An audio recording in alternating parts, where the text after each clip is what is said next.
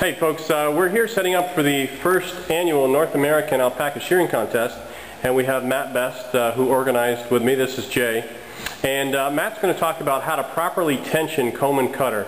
As new shearers get started, tensioning is usually the issue when we get a phone call, and what will happen is fiber builds up under the cutter often when there's not enough tension.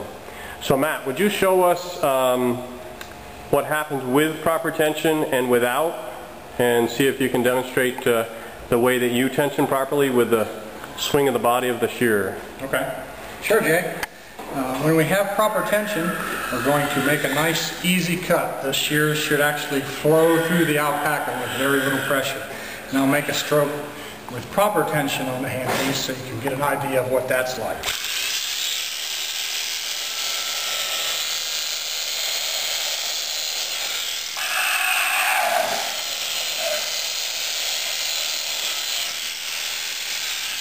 We had a nice, easy cut.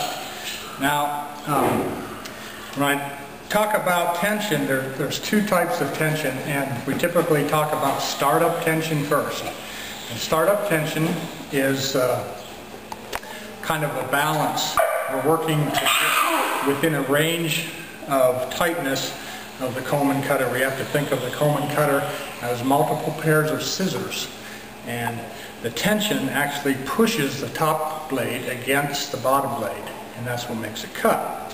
When you first put a comb and cutter on the machine, you want to have enough tension to keep the comb and cutter together without flying off the machine, but we don't want to make it too tight to cause excessive heat buildup and dulling of the blades quick. So an easy way to do that is just to hold the machine and twist the tension knob with your finger and thumb, and you'll reach a point where you can wiggle the machine. So can you show us that again with not enough tension, and does the knob spin? The knob spins fairly easily. Okay.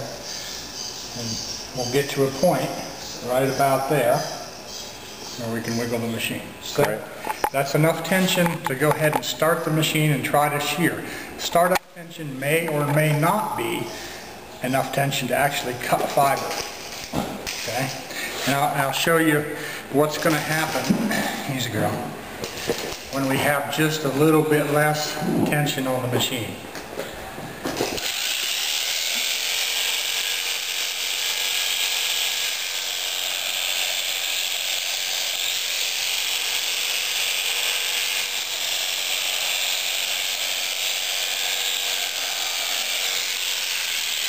Of course, my blade is so sharp, it's pretty well cut anyway. But you can see that we've got some dragging right here. You can see that it's also making, it's actually pulling the fiber and not cutting it as cleanly as we did from here up when we had good tension.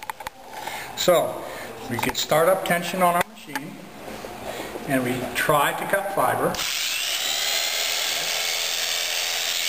may have to give it a little bit more of a twist.